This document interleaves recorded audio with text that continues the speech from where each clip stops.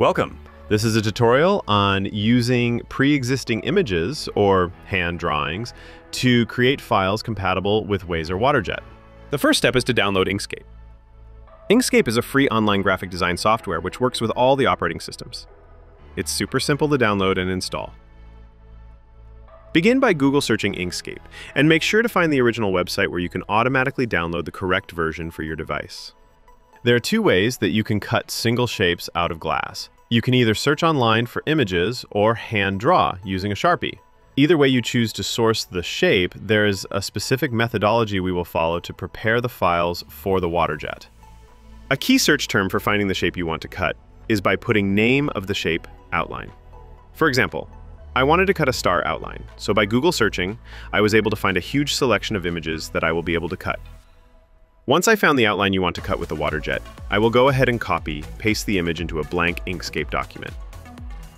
With the design inside the workspace, I will navigate to Path, option on the top left of the window, and scroll down to find the Trace Bitmap option. This will open up a small menu on the right of the screen of options for the trace. Without adjusting any of the settings, I will click Apply at the very bottom of that menu to apply the trace on the outline of the star. You can delete the reference image. Now the trace is creating a vector path on the inside of the outline and on the outside of the outline. This will result in two vector paths.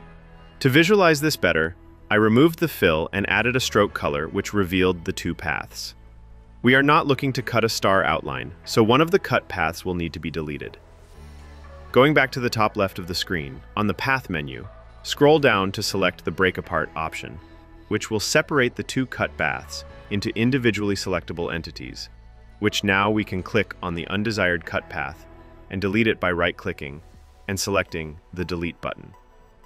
Now that I have the final cut path I want to use, I want to make sure it's sized correctly. So by navigating to the top of the window, I can adjust both the width and height dimensions of the bounding box.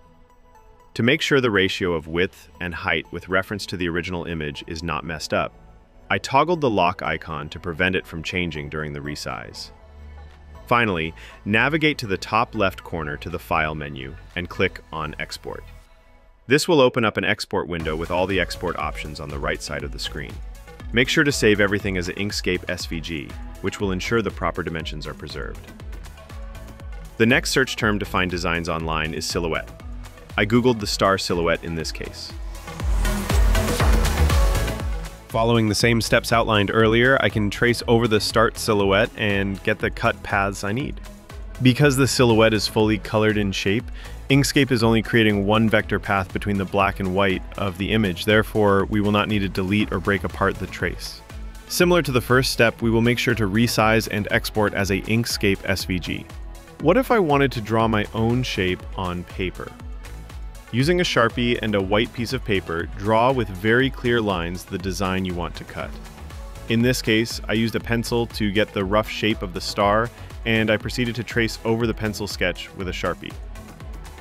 Remember, Inkscape likes clear designs with the high contrast between the white paper and the black lines. Using a scanner or my phone, I can get an image of the hand drawing into Inkscape and follow the same process to create the trace. Similar to the method for the star outline, you will get two vector paths, one on the inside of the line and one on the outside.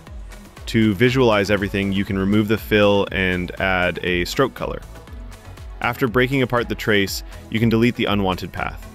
With anything hand-drawn, there will be imperfections in the vector lines created. Vector lines are essentially made up of nodes which dictate the curvature and geometry. When double-clicking onto the vector path, I can expose all of the nodes that make up the star design. In the case of this hand-drawn star, I wanted to make the edges more straight. I went ahead and deleted a bunch of nodes that were redundant to the shape of the star. Removing nodes removes the imperfections that the trace reproduced from my drawing. Once I was satisfied with the design, I followed the same process of exporting as an Inkscape SVG. With all the SVG files created, let's prepare the cut file on WAM. Importing all three different starts into WAM, I can arrange them how I would like to cut them out of the glass. With the G-code file ready to go, I went ahead and fastened the three different colors of glass into the WAZER cut bed and started cutting.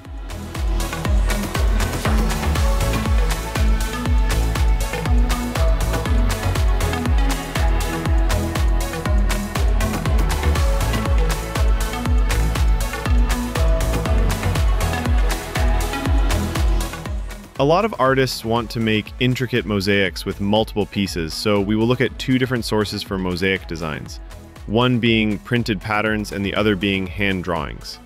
Whether it is a pattern that comes from a book or an online design that is intriguing, the process is very straightforward. Following the same steps for tracing over the single shapes, we will trace the pattern as a whole using the trace bitmap function. This will create vector lines for all the black and white boundaries.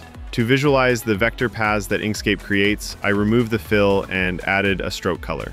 With everything that has line work, the Inkscape trace will create a border, so in this case, there was a circle I didn't need, so I went ahead and right-clicked to delete it. Separate the pieces in Inkscape to prepare them for individual export. Feel free to color in the pieces if you'd like to visualize the finished product. Then open a new Inkscape file, copy and paste each piece into its own canvas, then export each as an SVG file. Labeling each piece as you progress can make the process much easier later on. With the hand-drawn mosaic, we can follow the same process of using a white piece of paper and a fine line Sharpie pen to sketch a clean drawing of what we want to cut. Following the same steps for tracing over the single shapes, we will trace the pattern as a whole using the trace bitmap function. This will create vector lines for all the black and white boundaries. To visualize the vector paths that Inkscape creates, I removed the fill and added a stroke color. With everything that has line work, the Inkscape trace will create a border.